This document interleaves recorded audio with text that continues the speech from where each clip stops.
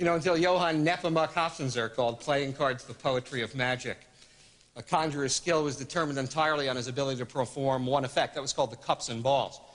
There are many people who tell you it's the oldest effect in the history of magic. That on the tombs of the king Beni Hassan of ancient Egypt, there are representations of Nile magicians doing the cups and balls. I'm not one of those people. I will tell you the game was known to the Greeks and Romans, that Seneca wrote about it, that the earliest iconography in our venerable art, the famous planetary drawings of Ulm in the 15th century, do show cups and balls conjurers. The game has been played continuously for hundreds, if not thousands of years.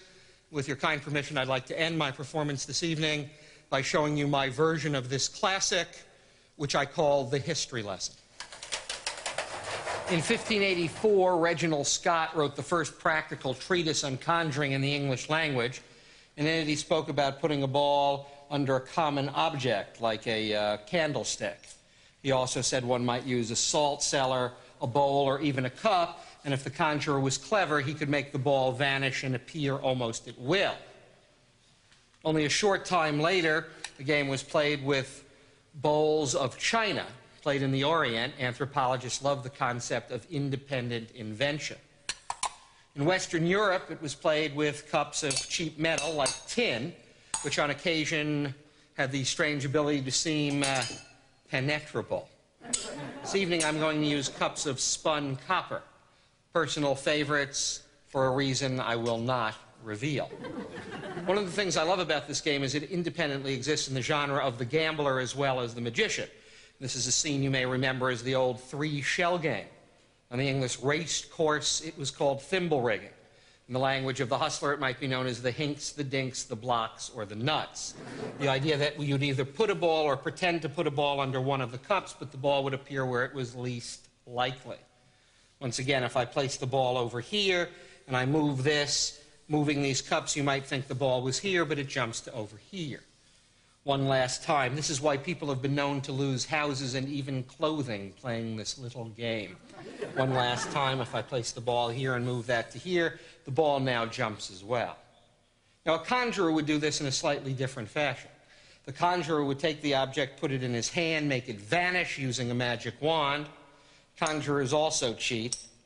They use many of these. Actually, the game was traditionally played with 3 cups and 3 balls. I'm going to show you an actual sequence of events from a 17th century bestseller called Hocus Pocus Jr.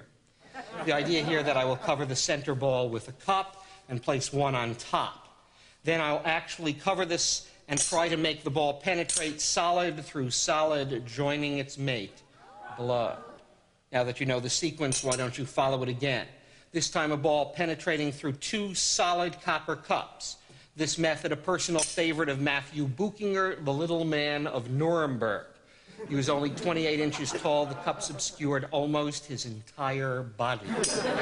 Look, that's enough for 3 balls to appear below. Matthew Buchinger had no arms or legs, but he did have 14 children. The most famous man to ever play the game, the Italian Bartolomeo Bosco.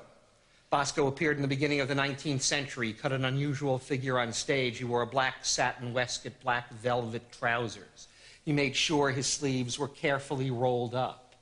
He took out his magic wand and polished the tip, a wand which he said was made of a strange amalgam of metals known only to himself and Erasmus of Rotterdam. Above his table was a brass bell. He hit the bell and said the words, Spiritae mihi in infernali obedite, infernal spirits obey my command. Bosco's sequence with the cups and the balls. Vade. Jubeo. Celerator.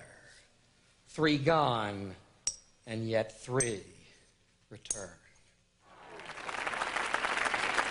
Bosco had only one contemporary rival, the slightly older Frenchman named Conus, who in 1795 announced that he would make his wife, who was 5'7", appear under one of the cups.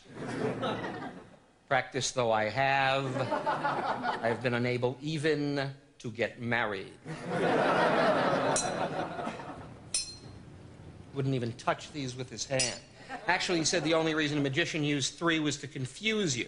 So he took 1 ball and placed that aside in his pocket. He took the 2nd ball and also placed that away. It still left 1 ball over here, but it didn't explain how this ball came back. Conus explained it. He said the magician did a feint. He only pretended to take the ball. Actually, what he did was to pretend, put his hand back, and then insinuate the ball under the cup. Conus said, I do no such thing. When I place the ball in my pocket, it really stays there.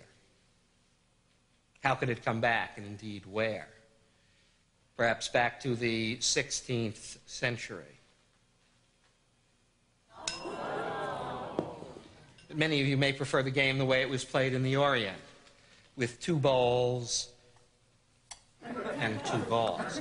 Or you might prefer the European version with 3 cups and 3 balls. And if you have been paying attention, you know there would be 1 ball under the center cup, but now there are 3. And that's the way the game was played for another 120 years, until it was revolutionized once again by Max Malini, the man I spoke of earlier.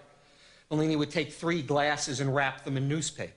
He would take a cork from a wine bottle and cut it into 3 sections. He would take the 3 sections of cork and place them in his pocket.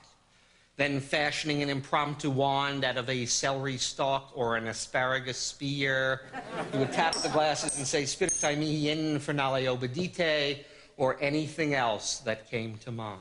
And that's the mystery of the cups.